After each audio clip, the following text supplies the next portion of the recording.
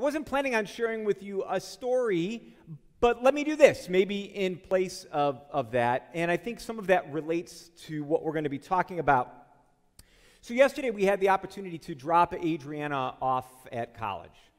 It was an exciting as well as an emotional day. For Dad, it was actually Friday night. For Mom, it was Saturday. And I think the reason why, for me on Friday night, as Adriana just sat next to me and as I put my arm around her and as we spent a few minutes talking, here's what I recognize. And one of the things that I was saying to her, I recognize that she is now in a place where she is now, in a sense, out from underneath our roof. And I talked to her a little bit about maybe habits.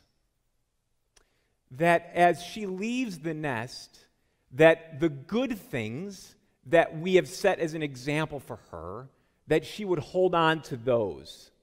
And the bad things, those examples, those habits that we have taught her, that she would be able to let go of some of those things. And it's one of those things that you recognize now as a parent as you begin to release them, how our own children often reflect the things that we teach them, the habits that they've learned from us. And so our prayer would be that we would be a family that's reflecting what it means to have like joy and peace and patience and kindness and goodness and faithfulness and gentleness and self-control, knowing that there are going to be those days when we fail, but at the same time saying those are the things that we want to hold on to and the things that we want our children to remember and to take with them. And so what I pray is that as we spend some time together this morning talking about how do we create the kind of habits that are going to make a lasting impact in our lives. And think about that with our own children. What are the habits that our kids are learning from us that they're going to take with them?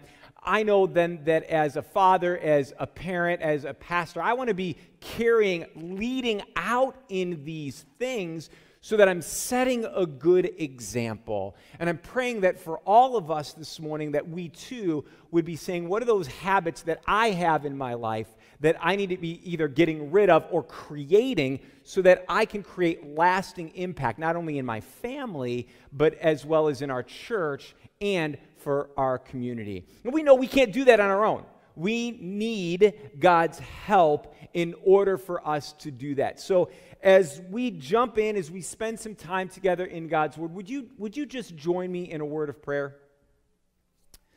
Lord, we come before you this morning, and one of the things that we are so keenly aware of is how desperately we need you. God, we know we can go to all of these other things. We can seek our own will and our own way, and we find out, Lord, that they end up leading us towards wells that just don't satisfy. This morning, Lord, what we pray is that we would drink deeply from you, from your Spirit's presence among us, that, Lord, we would see and hear and know something new about you, something new about ourselves, and, Lord, something new about how you call us, Lord, to better reflect you in our lives, in our church, and in our community. So, God, open our eyes so that we can see you, open our ears so that we can hear you, and open our hearts and fill us with your Holy Spirit. And we pray that in Jesus' name. Amen. Over the course of the past couple of weeks, we have been working our way through a series of messages about developing the kind of habits that really are going to change our lives. We've spent some time talking about what does it mean for us to be a people who are seeking God's direction. We're talking about what does it mean for us to be a people then of fellowship. And this morning we're going to be picking up a couple of other pieces about what does it mean for us to have the habit of worship as well as service. You and I know that there are all kinds of habits that we have. That in the new year, maybe there are some things that we've said, some bad habits that we want to get rid of. Maybe some good ones that we want to start. So you think about things like maybe biting your fingernails, maybe texting while driving, maybe things that we turn to, maybe spending too much time online, maybe spending too much time doing some things that we shouldn't be doing. There's all kinds of bad habits that we have. I think about the example that I'm trying to set for my own children. I think about the example that was set for me growing up. One of the things that I experienced growing up is we were always late for everything. In fact, people would often tell us, you run on Klein time. We actually have some friends of ours from Florida who gave us a clock that says Klein time on it, and it's always behind, right? But here's the thing. As a kid growing up, we were late to every doctor's appointment. I was late to school. We were late to church. I can remember, so when we served our church in Pennsylvania, I mean, the doors to the pews had long been removed, but it was one of those old churches that had doors on the pews. People would pay more for their pew to sit up front. I don't know if you would do that now, if we actually had to pay for their pews. And people are like, why? Because that's where the heaters were. So the heating vents were up front, so you wanted to be closer to the pastor, and plus all the heating vents were there. Now, they had long removed those, but I was thinking about that this week because as a kid, it didn't matter. We were always late to church, and my mom always wanted to sit up front. So we would make the walk of shame every single week. I'm sorry, Mom, if you're watching, but it's true. She would want to sit up front, and so it would always be like during the first song or something like that, and we would walk our way in. So that's why, for me, I want to be on time, right? So this is kind of the opposite habit. Now, here's where good habits, though, can go bad. So I kind of function under that mentality that if you're on time, you're late, and if you're 10 minutes early, you're on time. Thank you. Except, I know in myself when you're running a little bit behind and you can feel yourself getting a little snippy. And I'm grabbing the steering wheel. My family doesn't know anything about this, right? And you're grabbing the steering wheel and your knuckles are getting white and you get stopped at a light and now all of a sudden, you're like frustrated and you're saying things. Because this is what I recognize is that this is a good habit, except when it takes a turn towards some negative things. Now, we all have things that are like that in our lives, right? Maybe there are some things that are in our lives that we want to hold on to, and maybe some things in our lives that we want to change. Of course, that would be a whole nother sermon. If there are things that come about because of your childhood that now you're living differently, that would probably be for an entirely different sermon. But I want us to be thinking about what are the types of habits that God wants us to create. We think about it with our health. We think about it with our finances. We think about it with our relationships with our families. So there's all kinds of things in our lives that maybe we see that we want to hold on to and some things that we want to change. But ultimately, what we've been saying over the course of the past couple of weeks together is, what are the types of habits that you and I need to create that are going to make a lasting impact in our lives?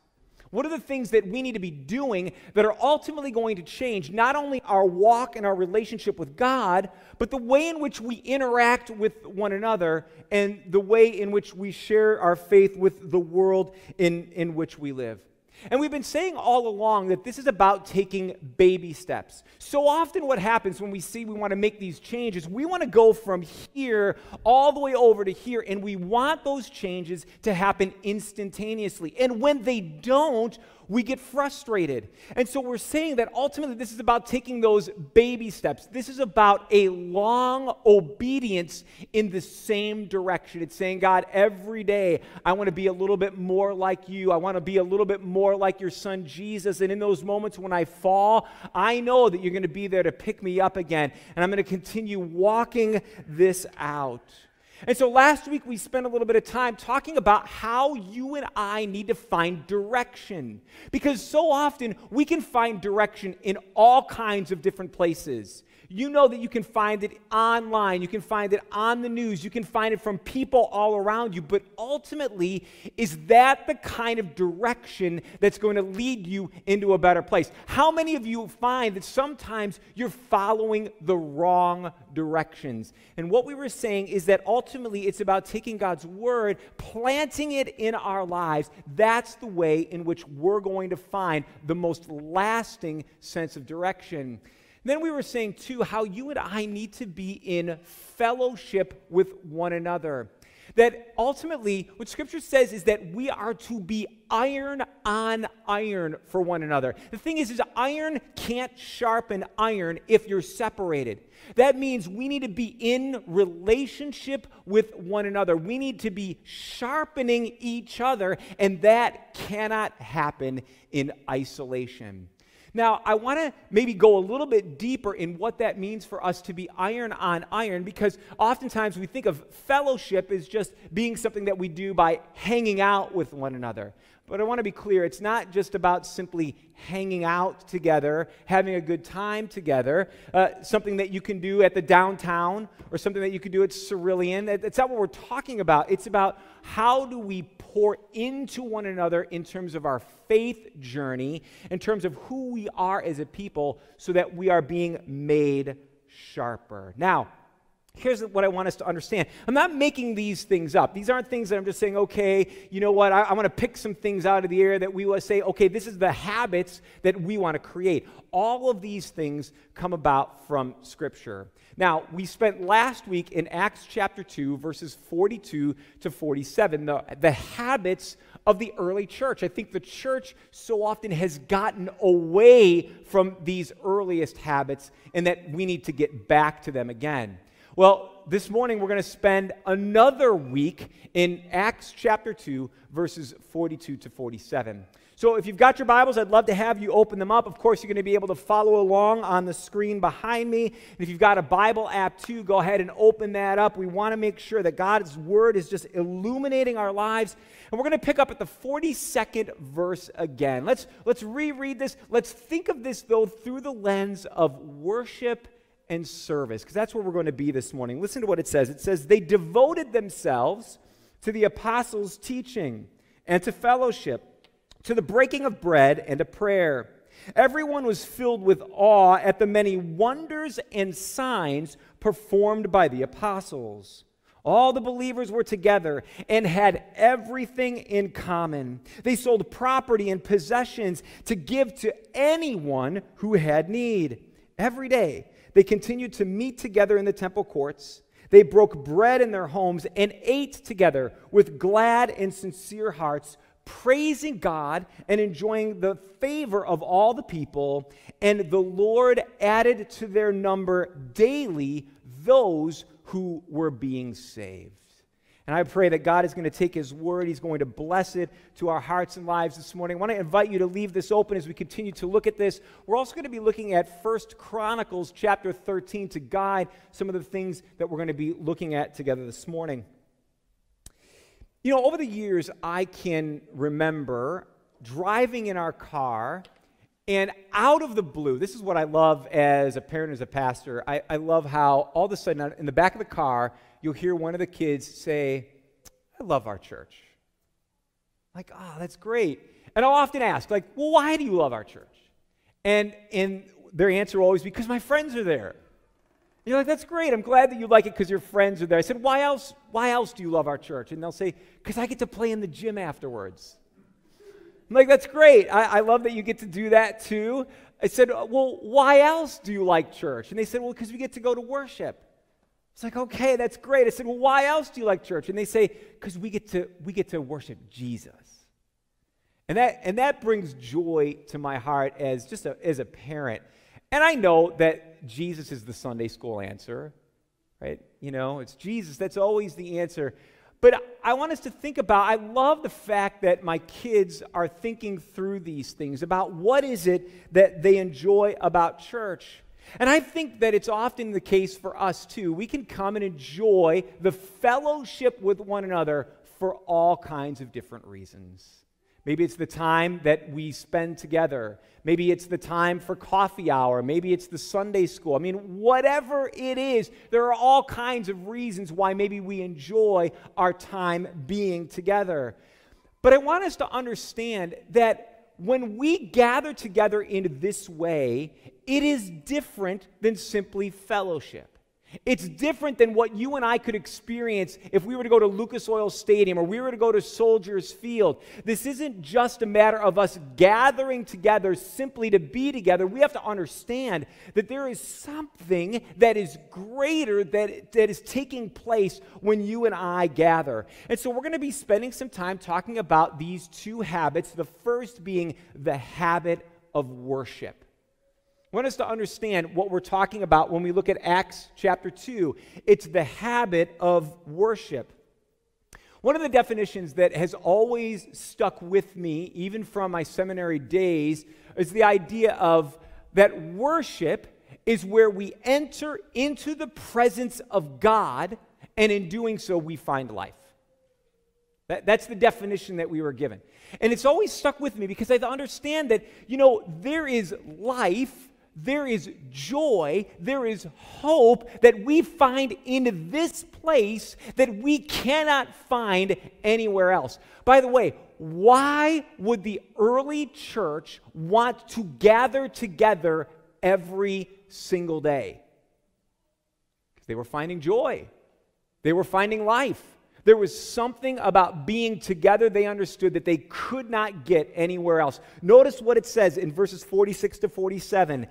Every day they continued to meet together in the temple court. So they'd go and they'd gather there. They would break bread in their homes. They'd come back. They'd fellowship with one another. And they ate together with glad and sincere hearts, praising God and enjoying the favor of all the people. I mean, could you imagine if I said to you, every day we're going to gather just like that? But I want us to understand the reason that they did that is because they found hope, they found joy, they found life, they found things that they found together in God's presence that they know they could not find anywhere else. Now, I want to unpack this just a little bit this morning, and there's 5 areas here when we think about worship that I want to explain. And the first is this: worship is about giving God worth. All right? It's about giving God worth. One of the ways that you could define worship is really worthship. Whatever you give your time to, whatever you give your energy to, your finances to, your focus to, ultimately, that is what you worship. You say that this is worthy of my time. This is worthy of my focus. This is worthy of my energy. And so what we're saying is this is what, in a sense, I worship. Now, when we think about that, what does God say? In the 10 Commandments, God says, "You shall have no other gods before me." It's the first thing that God lays out. God is saying himself, I alone am worthy of your worship. All these other things that call out to you, they are nothing compared to me. And so it's important for us to understand that when we gather together, we are not worshiping an orator's words. We're not worshiping a team as they lead us. In a sense, what we have to understand is that we are worshiping this almighty God who loves us, who cares for us, who has given us a Son and a Savior in Christ. And so because we are a people who recognize that we have been redeemed, we gather here. We say, God, you alone are worthy of my worship. I want us to see in the Old Testament, we're going to bring in 1 Chronicles here, but I want us to see in the Old Testament, David is leading this procession of people. They're bringing the Ark of the Covenant. They're placing it back in its place. And as David is leading the people, think about what he says. He says in 1 Chronicles 16:25, "For great is the Lord and most worthy of praise. He is to be feared among all gods." And you want to see a sense of David giving God worth. He says, God, you alone are worthy of my worship. And because of that, God, I'm going to come and I'm going to fear you, but I'm going to give you my praise. Notice the second thing is that worship is about giving God focus. It's about giving God our focus. You know, I'll say it is a fine line that pastors and worship leaders, anybody who's speaking in the life of a church often, it's a fine line that we walk. Now, what do I mean by that? It's because we want to do things with excellence. We want to do things well. But the danger is, if you do things too well, the focus is on you. That's where pride comes in. If you do things too poorly, the focus is also on you. Because they're like, wow, that really stinks, right?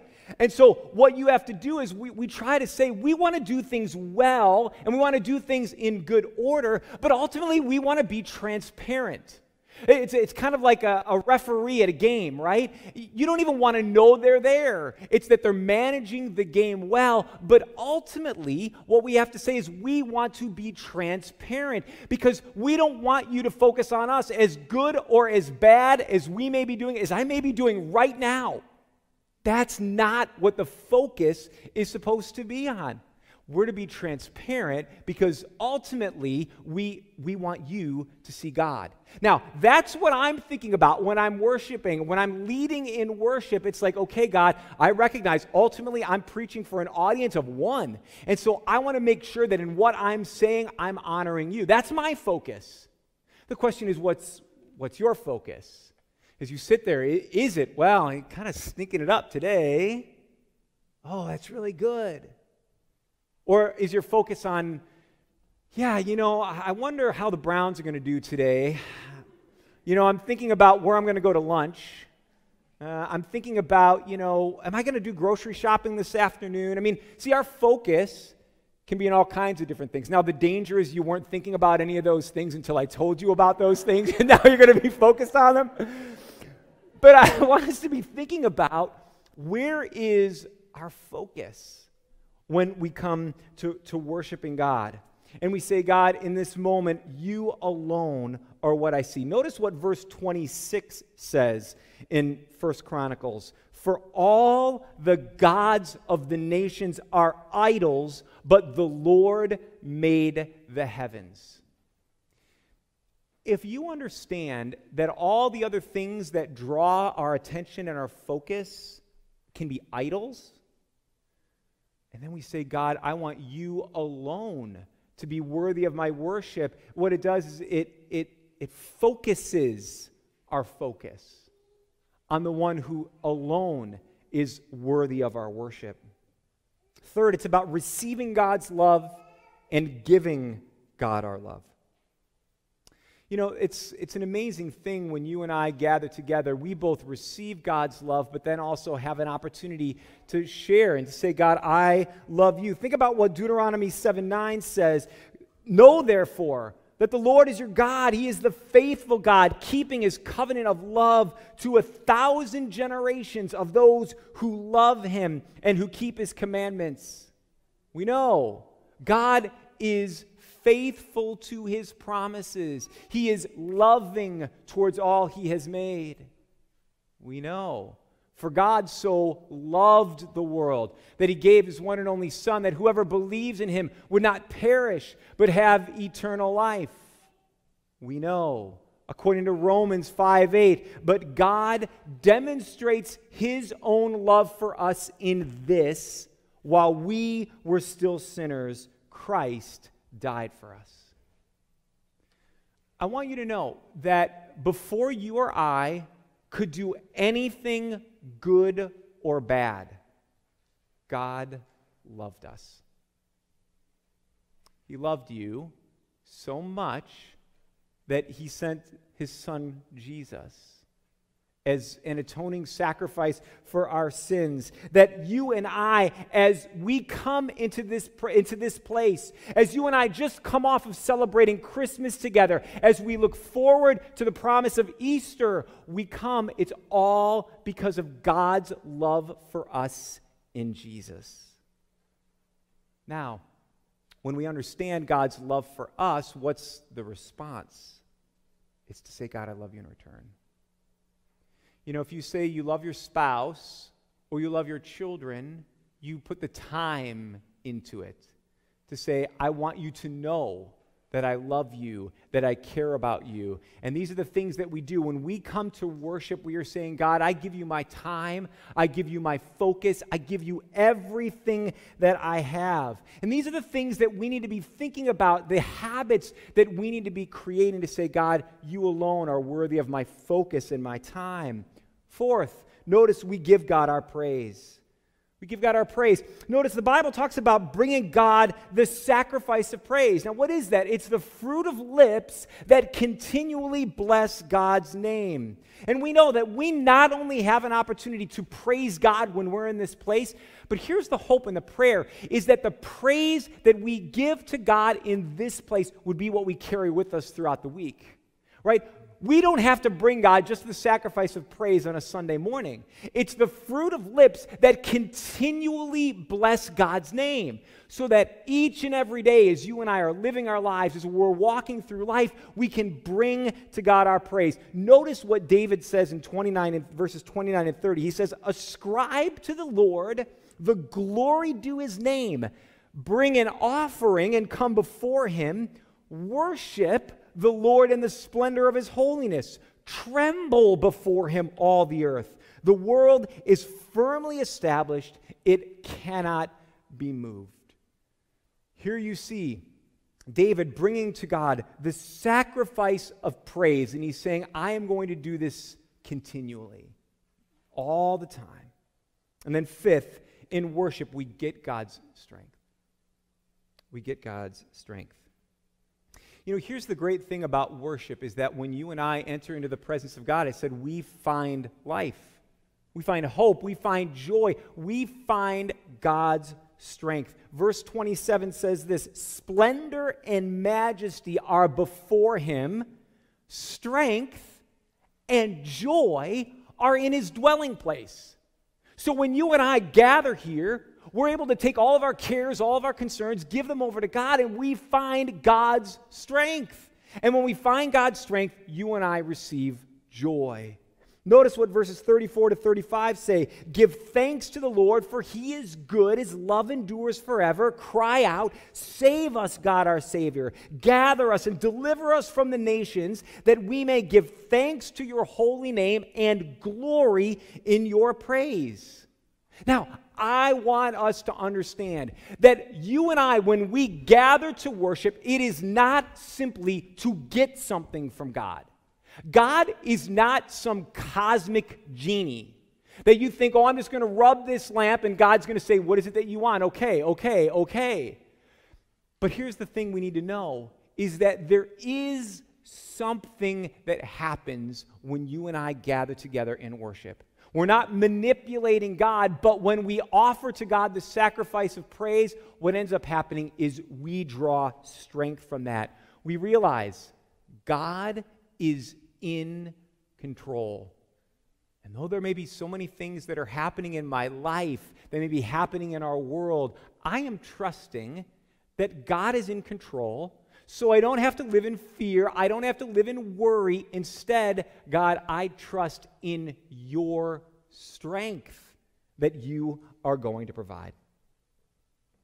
Now, just imagine for a moment if we really incorporated the habit of daily worship into our lives. How do you think your life would be different? Or your family? Or your work? I believe that God is calling us to incorporate a healthy habit of frequent worship into our lives.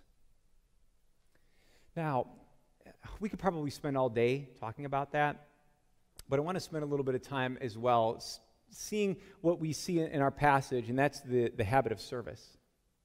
All right? It's the habit of service. Our passage says this, all the believers were together, and they had everything in common. They sold their property and possessions and gave to anyone who had need. There's something about this that's like just so beautiful. If you think, like, every day they gathered together, and then they would sell their possessions, they would give to anyone who had need. Oftentimes the Amish can be portrayed as maybe a little different, a little weird, but here's the thing. They get it in terms of worship and service.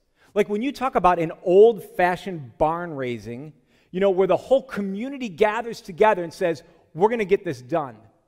There's something about that that's attractive, and that's equally what was attractive in the life of the early church. People saw the way in which they generously, frequently gave to one another, and people started to say, that's what I want. I want that for myself. And so we see this idea of worship as well as work.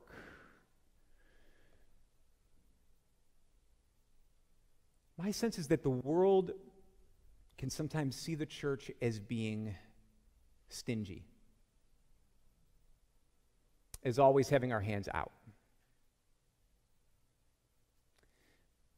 But when we remember, what did Jesus say? For the Son of Man came not to be served, but to serve, and to give his life as a ransom for many. I think we learn a lot from the early church if we begin to look at our lives as one of service, where we say, God, you know what? I want to give because I recognize Jesus has given everything to me. What would it look like if you and I began to incorporate this habit of service into our lives? I want to give you a little illustration. So Roger, Meg, if you want to come on down, stand right here in front of us. All right. I know I told you a little bit ahead of time what to do, so, all right, sit right here. Okay. Oftentimes, this is the way in which people look at the church. This is the way in which people can often come into the life of the church.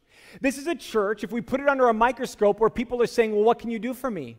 Well, what are the programs that you have? How can I plug into the life of the church? And I want you to be very clear. This is what church people look for, okay? Because we want to know, well, how's your music program? Can I get involved in that? Well, what does your Sunday school ministry look like that? How can I get involved in that? And it's this, what can you do for me? In my life in ministry, unchurched people don't care about this stuff. What they care about is the fact that you love them.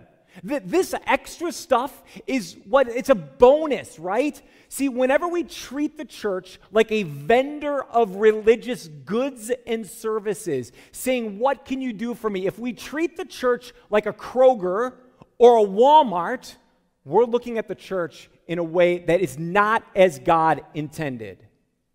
Instead, this is how God calls us to look.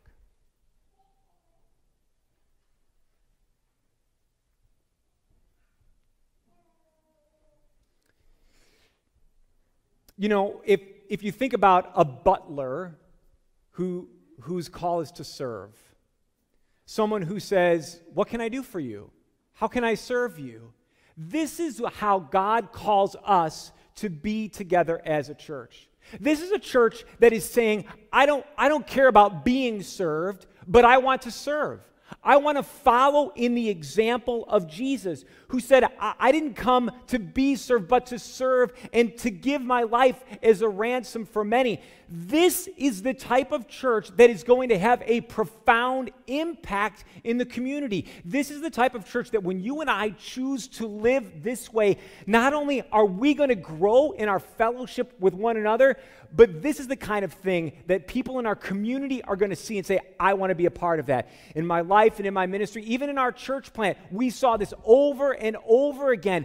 People would say, well, I don't really believe what you believe, but you're doing this service project, and I want to join you in that. And we'd be like, come on, help us serve our community. And what ends up happening is through that, and as our people were serving together, suddenly they're like, you're doing this, why? And that's when all of a sudden you get to tell them about Jesus, and they're like, you know what? I want to be a part of a church that's like that. See, I want us to think, if you had the opportunity to be this, okay, or that, which would you rather be? Beloved people, our God is calling us to be a church that serves. And I pray that God would lead us in that. All right, thanks, you guys. You can go ahead and be seated. So, whew.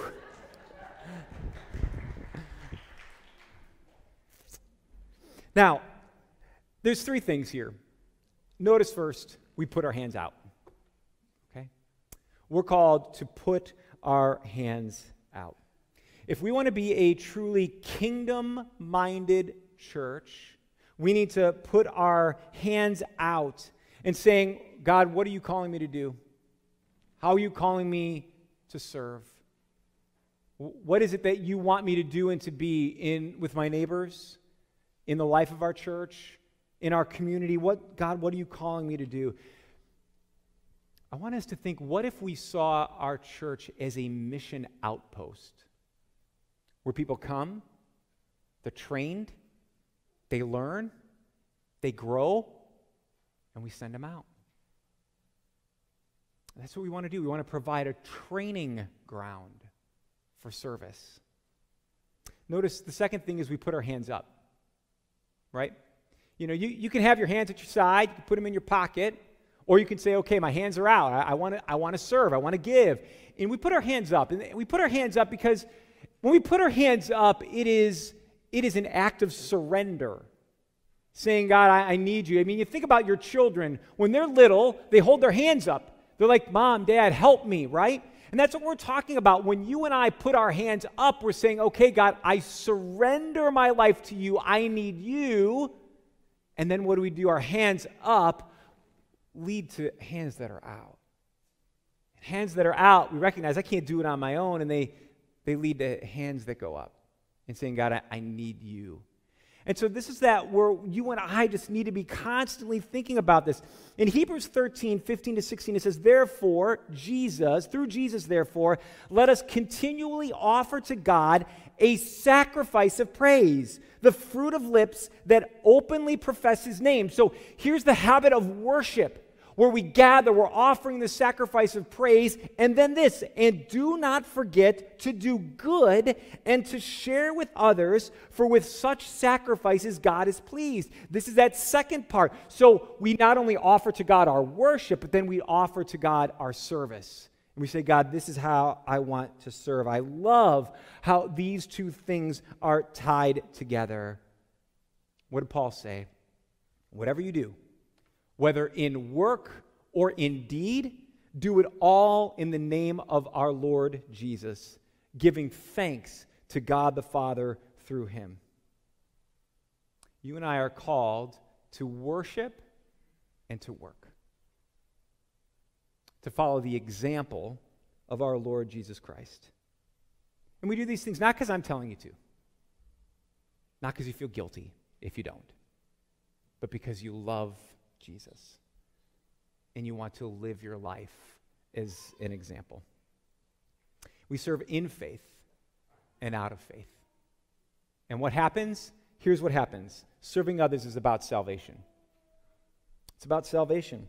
I want to be clear, I'm not talking about working out our salvation, right? Working out our salvation with fear and trembling. This is about living our lives in such a way so that Christ can be known.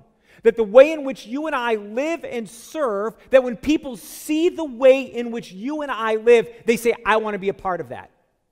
Over and over again, I have seen that the way when you choose to live a life of service, people are like, that's different.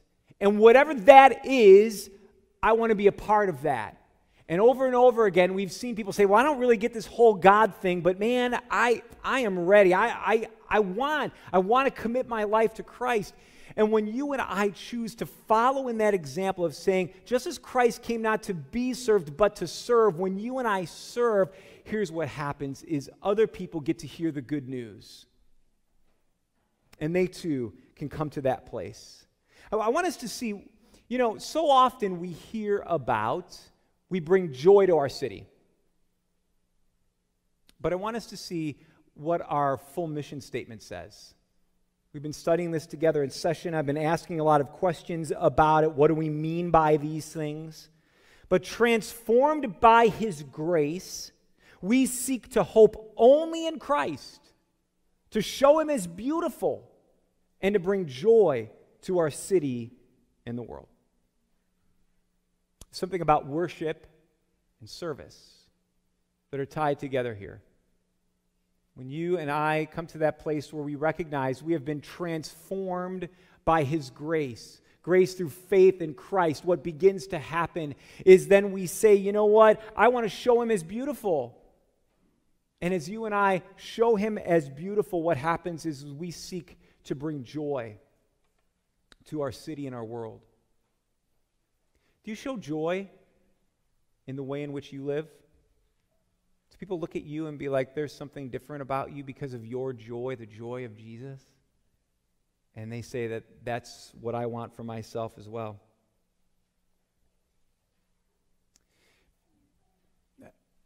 You know, I can remember a number of years ago, I'll close with this. I can remember a number of years ago, the church that we were serving up in Pennsylvania after Hurricane Katrina, we sent some team down to New Orleans. And one of the things that one of the people in the community said, and this has always, when I hear this story, it has always stuck with me. They said, you know, you won't hear about it in the media. You don't hear about it on the news in any way. But he said, you need to know it's the church that's rebuilding New Orleans. He said it's not the Army Corps of Engineers. It's not the money that's coming in from the government. He said tens of thousands of churches have come down here. And tens of thousands of people have given their time, their energy to spend time rebuilding this city. And he said, we will not forget. When you and I choose to live lives of service in that way, to say we want to be a part of a church that is not only a worshiping community, but is also a serving community, it impacts our community and it impacts the world. And so, beloved people, my prayer for us this morning is that we would understand, just as Christ came not to be served, but to serve, and to give his life as a ransom for many, that you and I would choose not to look at our church and to say, how can you serve me? But to say, how can I be a part of a church that is serving others? And I love the way that even in the midst of a pandemic, even in the midst of a lot of change, this church, you're still getting after it. You still want to be a part of serving, and I believe that God wants us to do even more. And that he calls us to be more, not for our own focus, not for our own glory, but for the glory of Jesus. So friends, may we be a people who pick up and run with the habit of worship and service. All for the glory of God. Let's pray.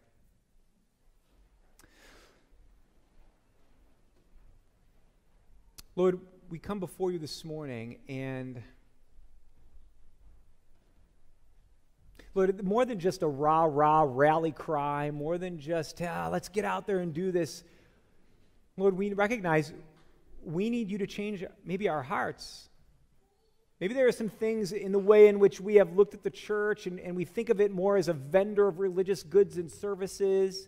And so then, Lord, we think of it of, how can we compete against other churches that are offering this or doing that? And to say, Lord, we don't want to get caught in those trappings.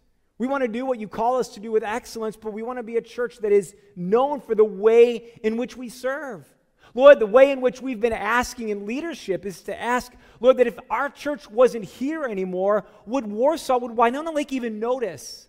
Lord, we want to be about your business. That, Lord, people would see and know when they hear of Presby, that they would think of a church that is serving our community, and ultimately that they would see and hear and know that Jesus Christ is Lord. And that, Lord, when we come before him, he gives us joy, he gives us strength, all of these things, Lord, that we try to seek and find on our own, that we find only in you.